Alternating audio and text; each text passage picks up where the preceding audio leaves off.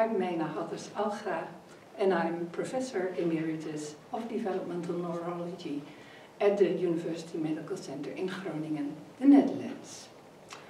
I will summarize our paper on predictive value of the general movement assessment and the standardized infant neurodevelopmental assessment in infants at high risk of neurodevelopmental disorders.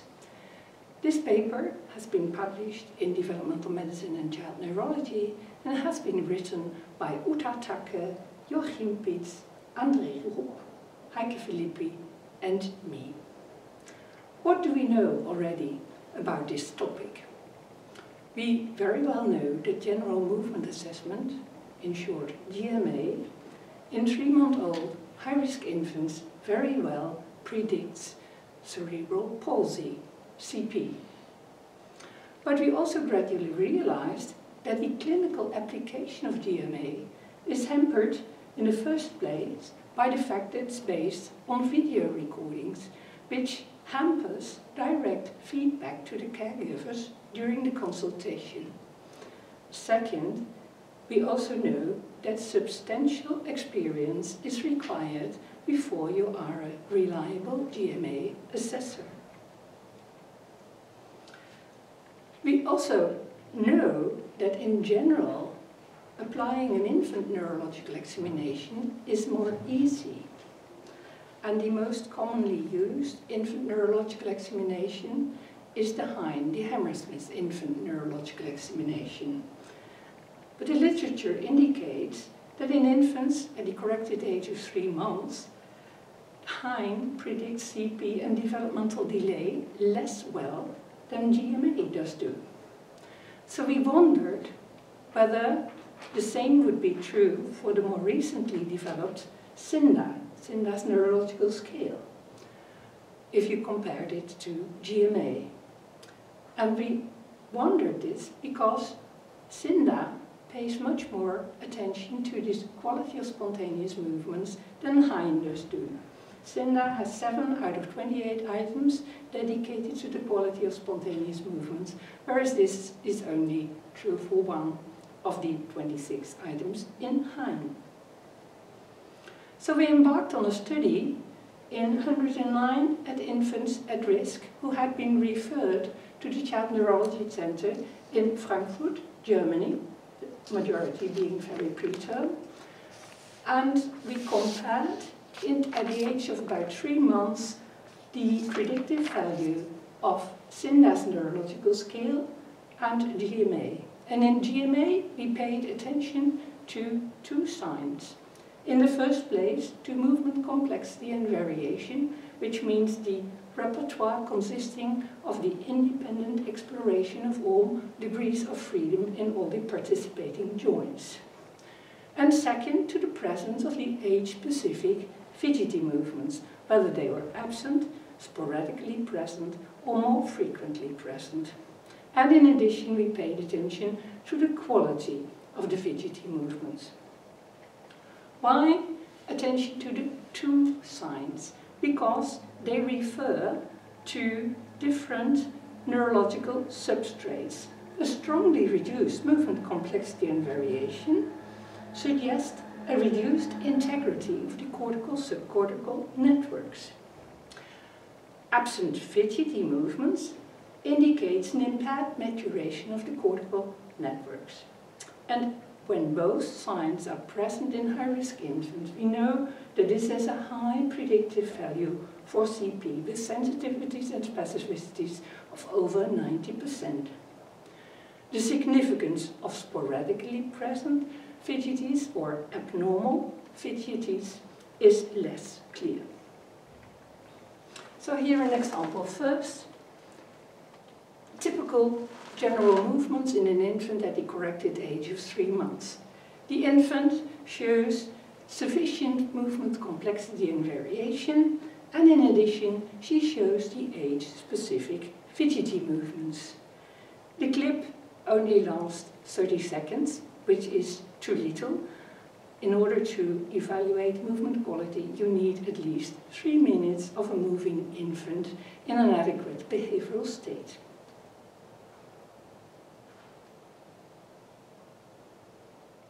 next example is an infant with atypical general movements.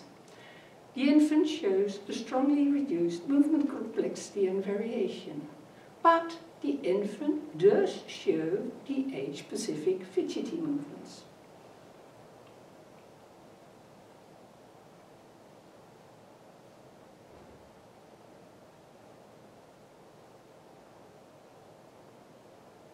And then the third example, again an infant with atypical general movements.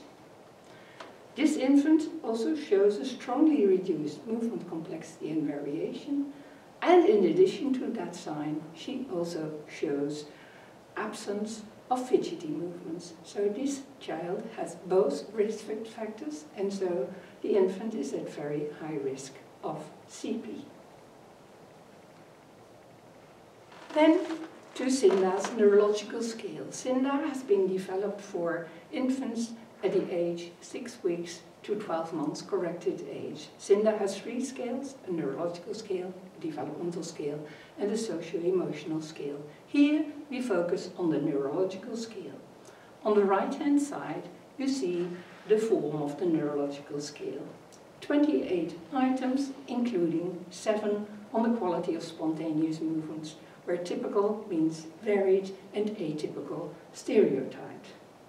The criteria and cutoffs for the dichotomous items are independent of the infant age. And throughout in Cinda's age range, the cutoff for at risk is 21 points or less. It takes less than 10 minutes to perform the neurological scale, including administration. And we were able to demonstrate good reliability and a high predictive value for CP and or intellectual disability. So now to our study again. So we compared predictive values of DMA in Cinda's neurological scale, and we followed the children till the age of at least 2 years. 14 of the children had CP, 9 intellectual disability, and if you combined these two, 16 had an atypical outcome, of whom 14 CP. So in the following I will focus on the association of GMA and Cinda's neurological scale and atypical outcome.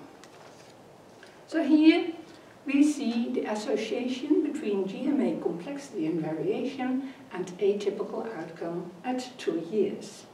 We see that 30 infants had a strongly reduced movement complexity and variation, and that 15 of them had an atypical outcome. Only 1 child with a better movement complexity and variation had also an atypical outcome. Here, a similar slide, now the association between fidgety movements and atypical outcome. We see that 8 infants had an absence of fidgety movements, and all 8 had an atypical outcome. But we also see that another 8 who had either sporadically present or more frequently present fidgety movements also had an atypical outcome. It's clear that sporadically present fidgety movements have a predictive property that is in between absent fidgeties and more frequently present fidgeties. We also found that an abnormal quality of fidgety movements, this breakdowns kind of fidgety or exaggerated fidgety, had a low predictive value for CP and or intellectual disability. Best prediction was when we combined both signs. So we had 12 children who had a strongly reduced movement complexity and variation and either absent fidgeties or sporadically present fidgety movements. 11 of them had an atypical outcome.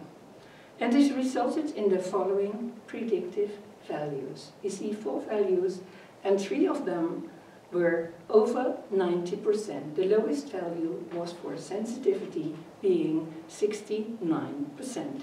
And now then, that was what the study was all about, to the association of Cinda's neurological scale and atypical outcome.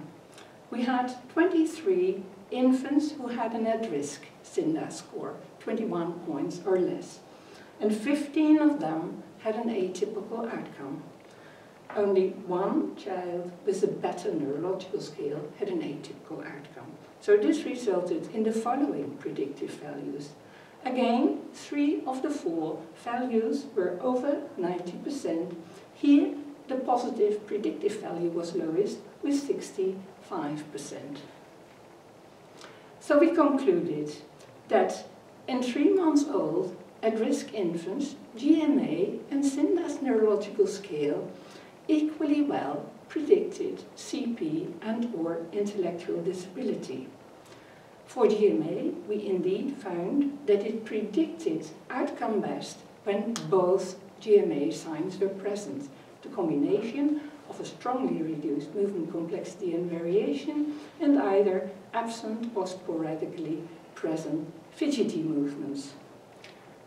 And these findings may be clinically relevant because SINDA takes less time to learn to apply, and SINDA does not require a video recording, therewith allowing feedback directly during the consultation to the caregivers.